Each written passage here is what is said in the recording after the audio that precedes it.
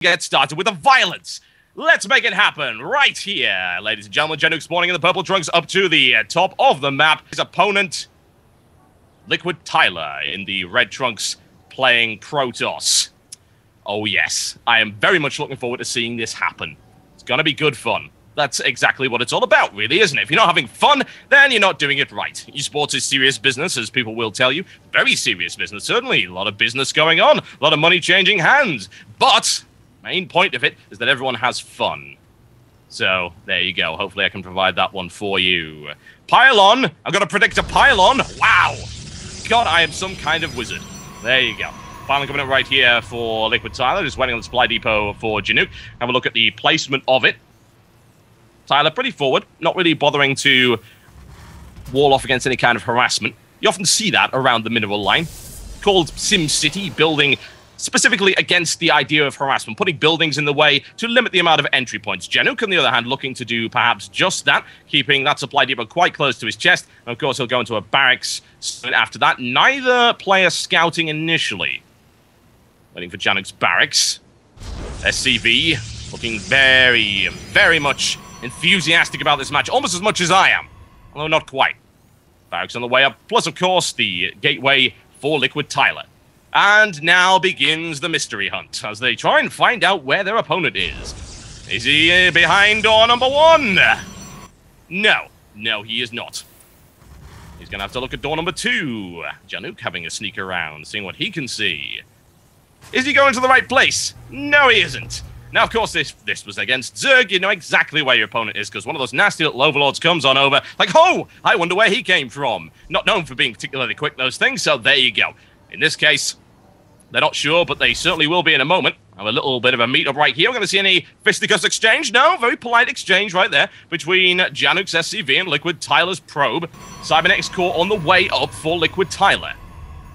Pretty standard opening build. No big surprises there. You don't see an awful lot of surprises in the opening build of the Protoss. That's simply the way that it goes. Single assimilator on the way. Make sure he's got enough gas going for his warp gate. I have to wonder whether or not Tyler's going to be using any Phoenixes this time around, because of course we are not playing for replays. This is live, which means Phoenixes got buffed in terms of how quick they are to come up. Janook with the reactor, straight into Marines, nice and quick for that one. Get some early pressure on, get some aggression on. I have to wonder whether or not Janook has been watching the EU versus US series, because Tyler did go up against DeMuslim, and honestly, DeMuslim won pretty damn convincingly there with a series of fairly low-tech drops and Marine, Marauder, and Medivac pressure. I have to wonder if Janook's going to attempt to ape that. It is a possibility.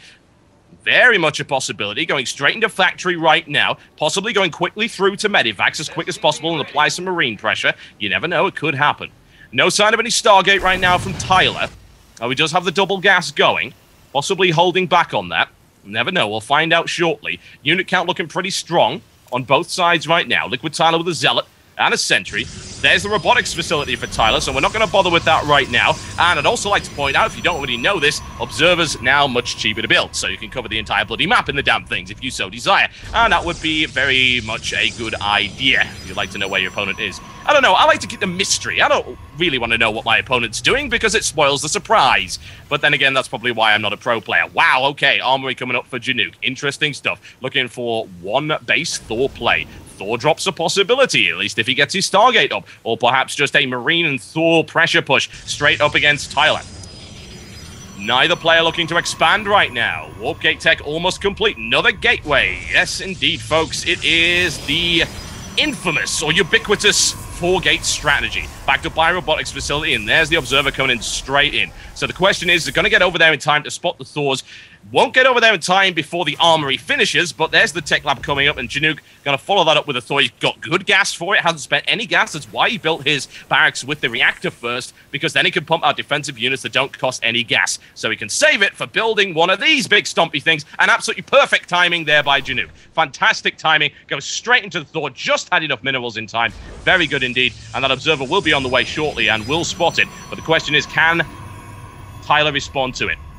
Immortals would be a good way to deal with it, as you should be well aware. Immortals do extremely well against Thors, as of course they do against siege tanks. No harassment from either player initially. 4 sentries up for Tyler, and there's the expansion coming up for him as well, which he then cancels. Okay. Why did he cancel it? Well, there's a simple rationale for that, because he just spotted everything. There you go. He cancels straight out of that and decides to go double pylon right now, and out comes the Immortals. A good, solid counter. The question is, can he get it out in time before the Thorn Marine pressure starts to come in? Okay, Stargate coming up for Janook. We are looking for the drop right now. And he's going to expand as well, because he's feeling pretty safe about that. His opponent hasn't bothered to expand as a result of thinking, well, I'm going to get torn apart by Thors, and you know what? That wouldn't be so great for me. Kind of ruins your day, honestly. That's what these guys do. Stomp into your garden, make a mess of your flower bed. Not the kind of thing you want.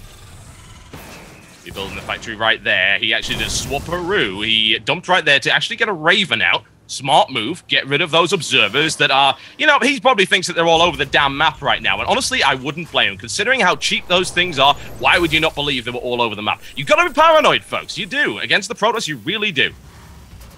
There we go. Tyler now expanding, feeling pretty safe. He's already chrono boosted out 2 Immortals, pretty costly, but that should deal with the single Thor anyway. Another one on the way. Still not looking for drop. We're looking for a push instead, backed up by Marines and most likely SCVs. That second Thor is on its way, and the Raven as well. Raven will be pretty helpful, of course. Nice to be able to drop the point defense drone, but Tyler not heavy on the Stalkers. Point defense drone won't work against any of the rest of this. Robotics Bay on the way here for Tyler. Colossi is what we're looking at. Not that you'd really have that for anything else, honestly.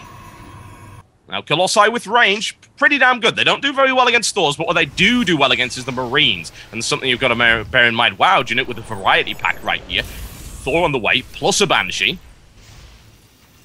Now, I have to wonder if he's actually going to apply pressure anytime soon with that. If he goes in with the Banshee, that's a pretty smart move, considering there's actually no anti-air defense right now in Liquid Tyler's base of any description. He's got some sentries, he's got some stalkers, but they're down in his natural expansion, so that mineral line is vulnerable to attack. Transfers a few of his probes off the line. Forward with a stalker. Tyler wants to go and spot, see what he can see. Not too much around for him. Janook playing very passively right now. Waiting to get a critical massive unit. Banshee is up, and he's looking for a second Stargate as well. That is a lot of aggression, isn't it? That is fancy stuff. There we go. Expands, double Thor. Would you want to run into that? I think not. That is a nice defensive line that he's got right there. And right now, not really under any threat from Tyler. Both playing very passively, building up their forces, waiting to make sure that they get critical mass. If they believe they get critical mass, they will go straight in. Janook with 4 refineries, big gas coming out. Another starport on the way. Possibly looking for more of that heavy Banshee play, but we're not seeing it yet. Banshee flanking around, looking for attack on the mineral line. Is he going to get it? Yes, he probably will. Nothing really guarding that right now. And as far as I can tell, that wasn't scouted. Few shots off on the assimilator. Doesn't even bother with that. Should be going straight in for it. Takes 1 probe, takes 2. Immortals moving out. Not that that's going to help him in any way, shape, or form. As you're well aware, realizes that backs off, and in comes the Stalker firepower. That's the problem with going up against 4 gateways. Even if you don't have Stalkers available, you can warp them in pretty damn fast to respond to that. But good economic damage there done by the Banshee, and he didn't lose anything. Bear in mind, though, Tyler got a proxy pylon up right there, so there is a possibility of pressure. He's got proxy pylons all over the place, actually. Smart, very smart Protoss play. It's a good idea to have proxy pylons all over the place, just so you can respond to that. And there's that extended thermal lance upgrade. Unit count right now, we're looking at 3 Thors for Janook, backed up by 2 Banshees, 27 Marines, and a single Raven. 2 Banshees up in the air, not building any right now. There we go, there's another. Going to continue to apply that Banshee pressure. Observer coming across to see what else he can spot. He knows exactly what his opponent's got, though. He just isn't feeling confident enough to go in. They both know what they have, very evenly matched right here. We'll have a look at unit count for Tyler. What we'll see is 5 Zealots, 2 Immortal, 2 Colossi, 8 Stalkers, and 4 Sentries. As to where that's going to go, well, you'll note that Janook has not bothered to grab his upgrade yet. In fact, he hasn't actually got the ability to do so. Doesn't have a tech lab, so he's not going to be doing anything like that. Doesn't have the stim pack upgrade for those Marines, so that's a lot of potential damage that is not available. Right now, investing quite heavily into those Banshees, but it looks like Tyler can't be bothered to wait. Push forward with the aggression right now. It's very unfortunate that he doesn't have that stim. Again, a lot of damage and a lot of speed that he could use to his advantage. If they're very slow like that, and I don't believe he's got Marine Shield either, then he's going to be in quite a bit of trouble. In comes the Banshee. Banshee sacrificed. No particular reason there, not really able to do anything. At least he knows where his opponent is. Unfortunately, I think Tyler is now reaching that point where he does have critical mass. 14 Stalkers now, way more on the way. Continuing to chrono boost out, grabs another Colossus. Oh dear, oh dear, oh dear. Stargate to back Tyler up as well, although no signs from that. Little bit of harassment being done on the mineral line by that Banshee right there. Takes several probes. Economy-wise, though, Tyler's still slightly ahead, although he won't be for long if he keeps losing harvesters that way. Big force moving out right here for Tyler. Is he going to go in for it? If he does, he's going to meet a wall of pain. That's a lot of firepower able to bring to bear right here with those Thors. 2 Immortals, not a huge number. Not a huge number. The Stalkers will certainly help, but that's a terrible toll. They know it's a read. Here comes the firepower, and here we go, ladies and gentlemen. Bunker's going down straight away. Gets sliced apart there by the Colossi firepower. Thor's backing it up from the rear. Massive firepower coming in from everything you could possibly see. It's messy, folks. Immortals have been taken out. Driving him back right there. Colossi unable to deal with it. Nice play there by Janook, and he's continuing to prosecute it, looking to try and bring down some big firepower on the Colossi. There he goes. Can he take one? Yes, he can. Looking for a second. Big firepower coming down the Banshees. Takes one, takes 2, and the third's about to die. Yes, he takes another Colossi with it as well. Fantastic defense there by Janook. It is very solid for him. Very solid indeed. He must be pretty happy about that. Didn't really lose all that much. Yes, he is way ahead in terms of units lost. A lot of resources lost by Tyler there. Bled him pretty damn well on the defense. Question is, what is he going to respond to that with? Well, he's got Void Rays on the way out. Ooh, 250mm strike cannons on the way for Thors. Why would he grab those? Quite simple. Blow the living hell out of Colossi Immortals with them. Very effective. That should do a great job for him. Janook with those 4 Thors, unfortunately unable to prosecute any kind of counterattack right now. Looking for harassment with the Banshees from the side. Now, do we have any defenses? No, we do not. Once again, that mineral line looking incredibly vulnerable. Bear in mind, these things chew through them. Every salvo takes 1, 2, 3, 4 probes, 5, 6, 7, takes 8, Phoenix up in the air, Phoenix up in the air. Those things are going to go down very, very quickly. Takes a lot of probes out there. Janook now ahead. Was it justifiable? Arguably. Arguably it was.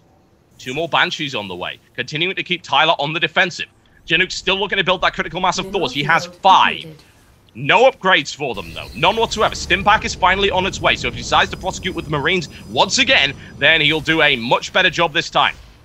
There's the upgrades for you. Looking for a Marine Shield as well. Very powerful upgrade against the Colossi. Means an additional hit as far as I'm concerned. That would be good. Oh, and we can take out a few of Tyler's. There you go. Take out a Proxy Pylon as well.